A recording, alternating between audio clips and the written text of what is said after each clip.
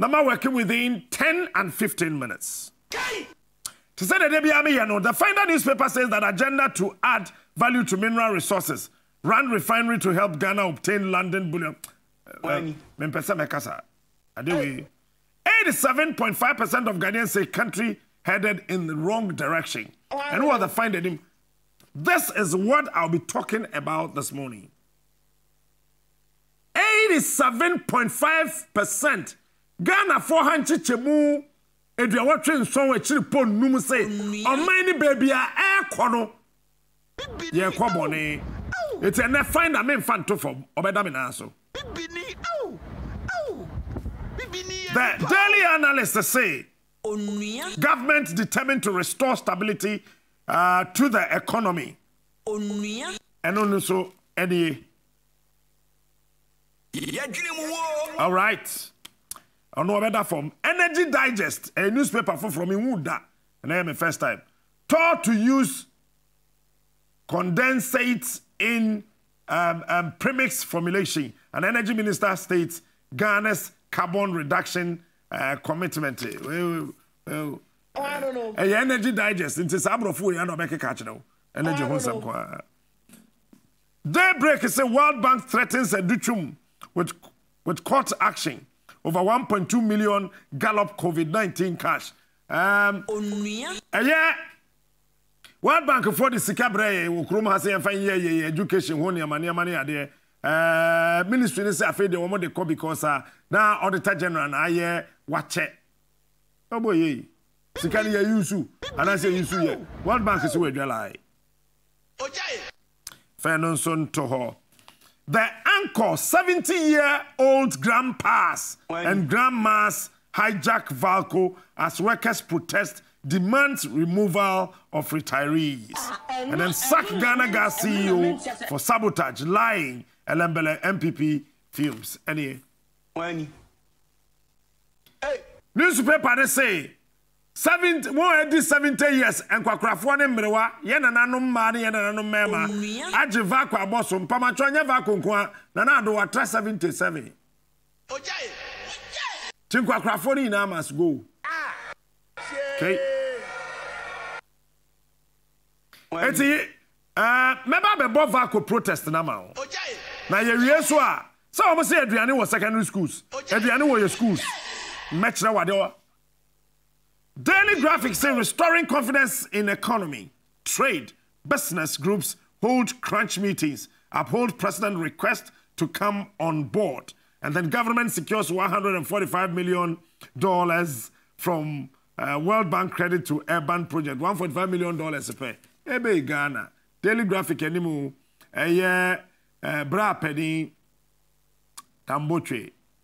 Ena eda animu. Bida say. That's it. And ada anymore. So and daily guide a Kumfi chiefs disown Mankasim killer and Nana warns traders on greedy profits. Nana Clarka oye Kumfini no Nana no man him for work Kumfi say we wudini here wa ye fa don toncha asem no court na nkasa na bebuya and afei Nana do say edwadifo amu Ghana ha sika chencherenche mfaso bebrebe amopɛ no munyai ɔso wa hon ne mo monjaya trouble beba meda say Business and Financial Times city on path to recovery and stability analysts bina say city no kwada nimpa city ne enya ho de pa city ne kwada nimpa ye betie si next month ye ne ya hyase ye do 15 for ya check it. Business and Financial Times. Ghanaian Times. Anti-LGBTQI plus bill to be passed before 2024 elections. And the no haircut, good for financial market. Public reacts to president's address to the nation. I don't know your company. And this summer, and trumu, and so Speaker of Parliament says that trumu no. Aya kan so we de waka ne ya do ayama na anye tan a wo be kwa akoye bi wo do be ma kwate bini speaker say eno de jansa de be 2024 aba no na ya pass na be ye bra say be man timi di be man trum mo jai sa jimi no me da say afei ma me fa find an abium. The king 87.5% of Ghanaians say country headed in the wrong direction. Come to fast what 87 fan goyi kakraka bawe. That's right. And ebano ebo. Ghana man in any pie you no hanchi chebe your watching so echiri ponum say. Oba ni baby e kono. Ye ko baby betimi di oyone abreye. Medase. We need to rescue this country, ladies and gentlemen. Eno no wo krata no enchichemu etoso enan. Newspaper no why very economical. Let me tell you, 92% of Ghana for dream say baby o mine kono e kobone. Naka 8%. Sa ohanchichemu duokunu mienu say baby o mine kono enye kwa. We need to rescue this country. Right. And what China, Hanchichemu, what China, Akano. Emu and Siaso say, baby, on mining kono ya nye careful. Basa basa, bebo mining.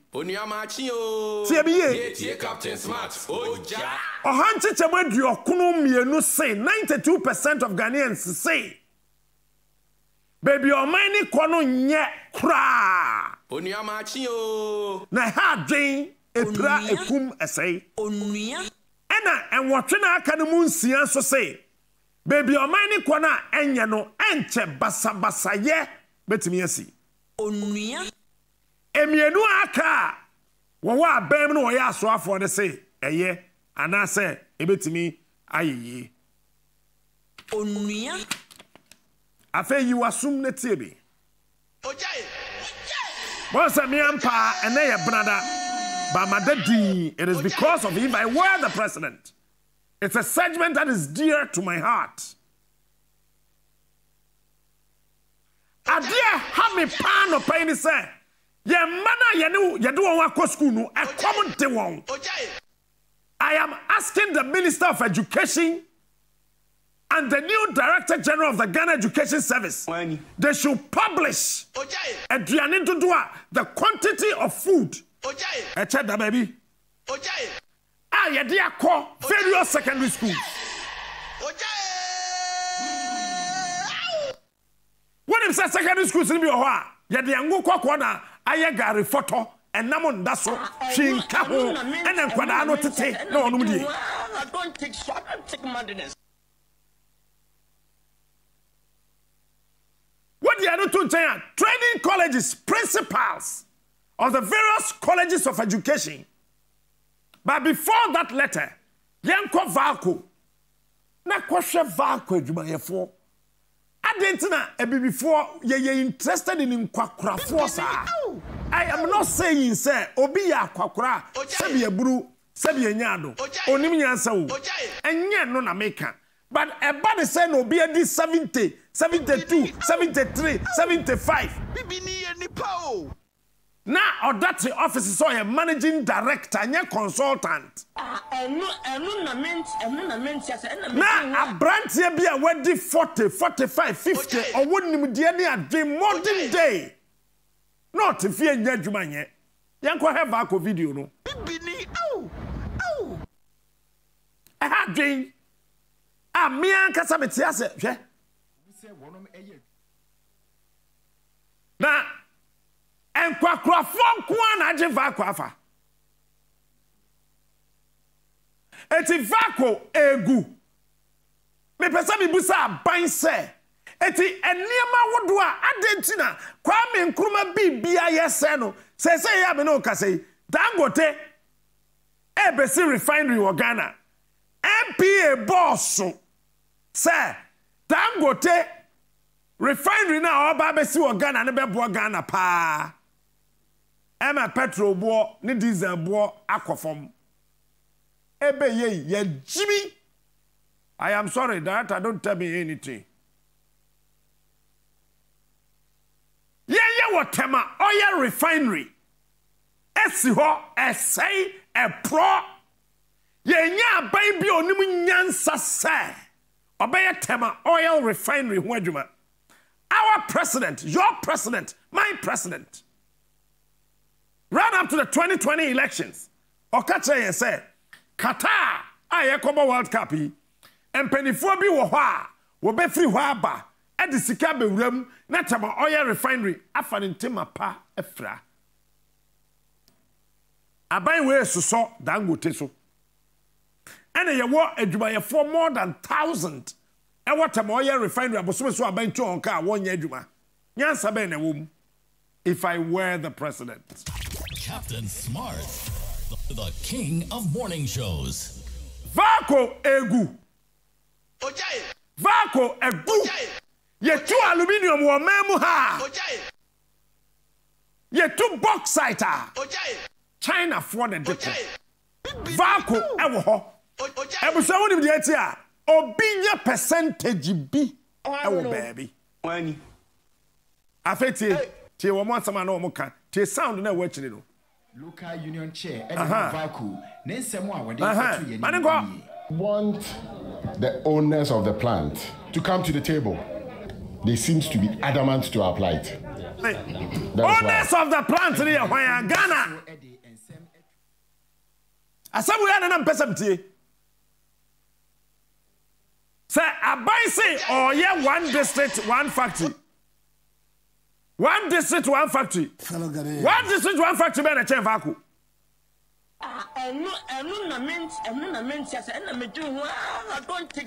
One district, one factory buying and a chain tema oil refinery tall. Me say tall asemno. Where video ya wo hwe e tema Afrifa. E kwasra Vako. Kwame Nkrumah si awie. Ye tunu Kwame Nkrumah ye wie. Uja fo kwa kwasra Vako. Hwe se de te video we wunya obaabia ahwaji onua Ya dwene mu wo. Ona ekro no. Ye kwa akokyere no se de Vako hote. Eye dwuma. What kind of 7-year development plan of Osage for Dr. Kwame Nkrumah? Or say 20 years after the establishment of Vako, as I said, direct employment of 16,000. Africa is rich and not poor. Direct employment bosome so anipa Vako betua wonka et say ye mpem dunsia. Fellow Ghanaians, Pacho say anipa dodo say na ye adwuma of Vako yet me tua wonka. If I were the president. Captain Smart, the king of morning Say shows. Vako nko ye adwuma wo ho 6 regions problems a wo nyina no Vako nko abetimi solve it. Let's say I have taken my time and studied Vako. Men can Vako asem. But the way I estimate atlas ye sua Vako de si wo no. Onia machi o. Vako nko an sika betimi generate no. Regions mako edu a ye wo mem ha no. Emu sia problems nyina Vako nko an betimi solve it. And so na Vako si ho pro. Onuya. Ya bebe no so. Eda foforo if I were the president. Captain Smart. Yemfa print of 4 letter no ento so. Wani. Na eye my repo. Ayo. Afeye na yenkan. Those of you on TV and on Facebook, we reading together. More radio no mekan na machire mo amao. This letter was received by the Ghana Tertiary Education Commission. Wamusa kakrata yo. Eye nra 31st October 2022. Front desk ho and wamusa kan. Tie brofo no. The Honorable Minister of Education, Ministry of Education, Accra. Request for permission to ask students in colleges of education to fend for themselves. Ebe. Areho. Ayo. Or say, ya chokrata koma onimnyam for hwe na wo mesua so say, ye paacho mayen kwan. Na fe yen kan kire adesua for say, wo ankasa kopa o maduane. Emedi. Enu na ment ya say na medu ho. Enu ya 70 tie. I write on behalf of the Conference of Principals of Colleges of Education, PRINCOF, to seek your approval for principals to ask students to fend for themselves effective Monday, November 7, 2022. Ebe. Or say, ye trokratai abrel. Or swafo a wosha womesua so. Pause it. Sir, jitum na mayen kwan. Na yen kanchra disua for the say. E free juada e beye di animu ye no. Mo amumpam aduane. Na mundi. Principals of colleges of education have been trying really very hard. Really hard. Very really very hard to feed trainee teachers in recent times as a result of current market trends. Prices of all food items have shot up astronomically, and food suppliers have refused to supply any food item to colleges because of the indebtedness of colleges to these suppliers. A request for an upward review of the feeding grant paid to principals has not been approved, and it has therefore become increasingly difficult for principals to continue to provide 3 meals a day to students at 6 cities, 50 pesos.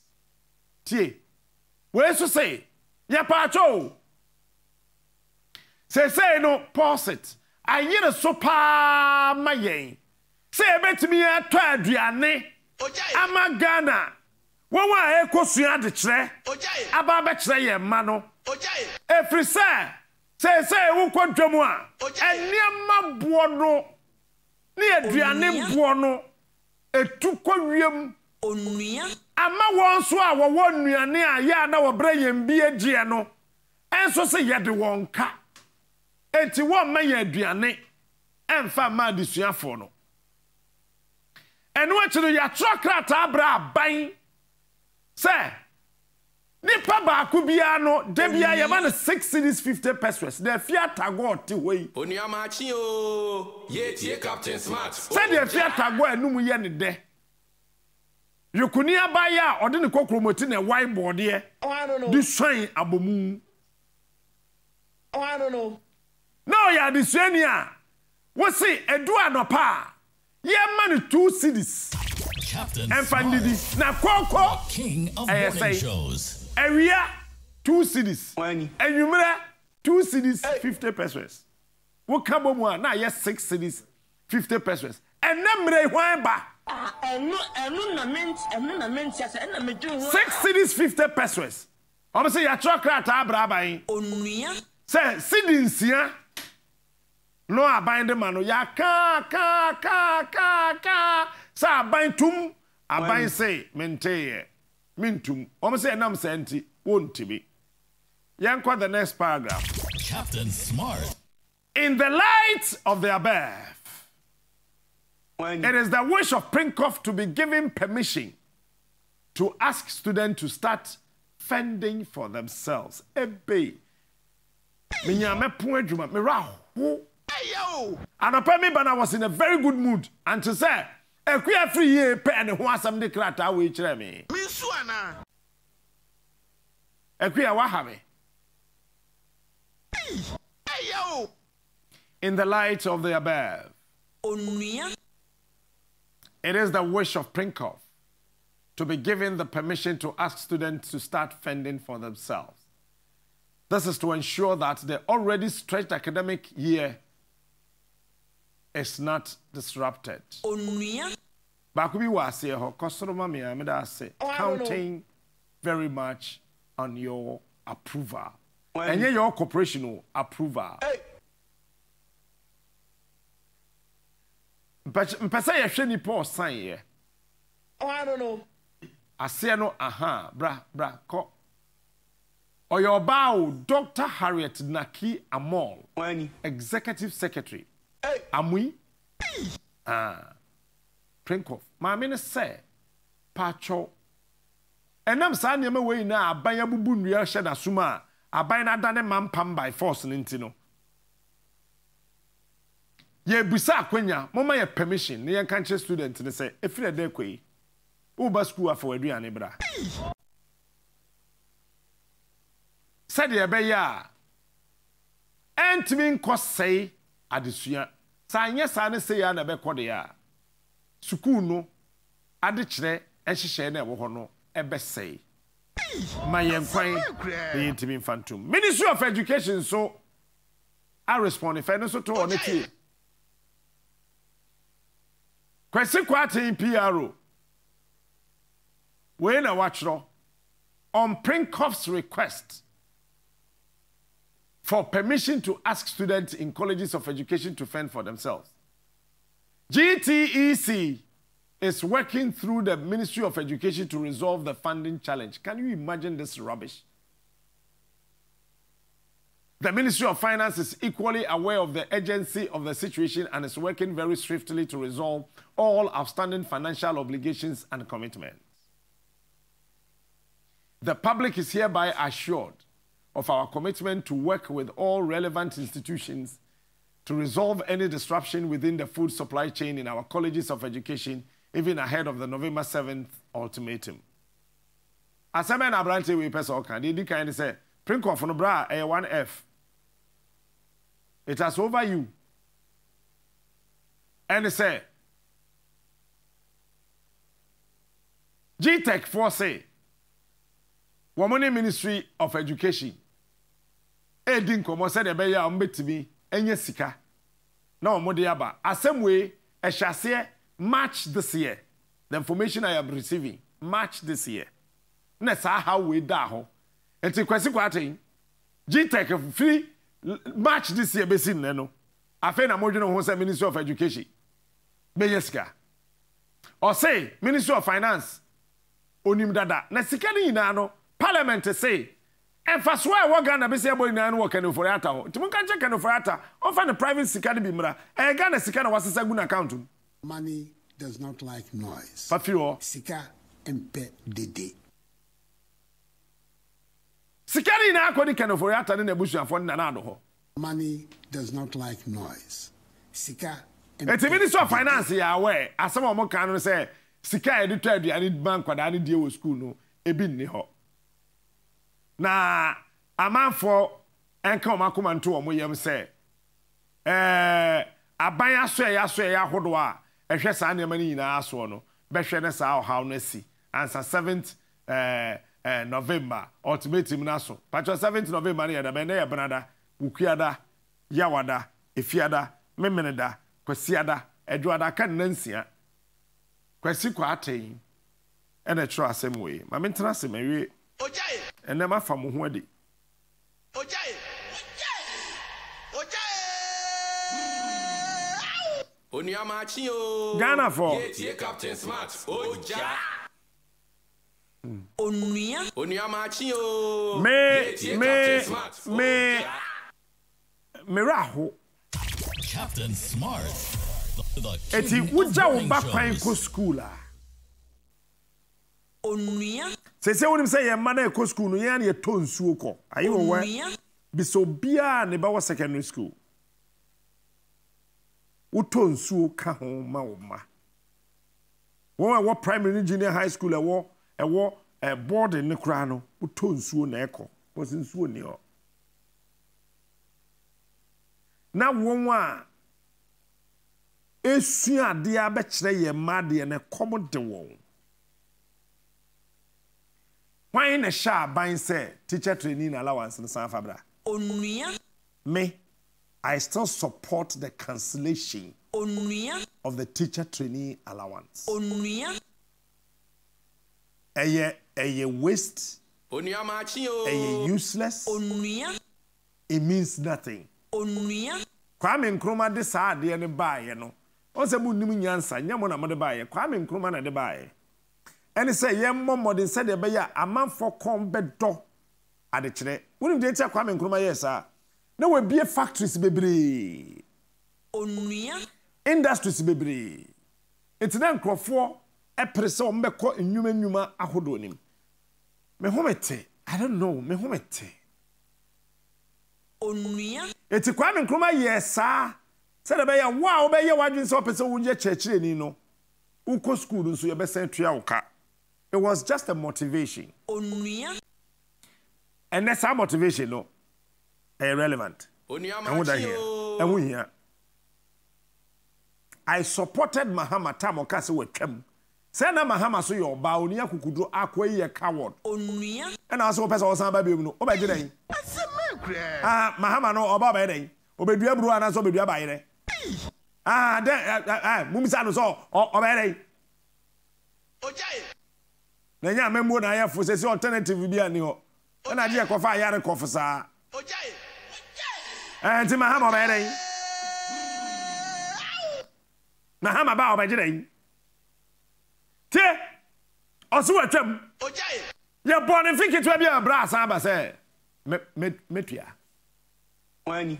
na do ne ba oba de ye campaign e de ba power akufo do abu ye ma ne kwasea wo ye maame wo tifie wo dimirika se me ba ye be se tua ala wansama no won se waje wani so Sika empe dede.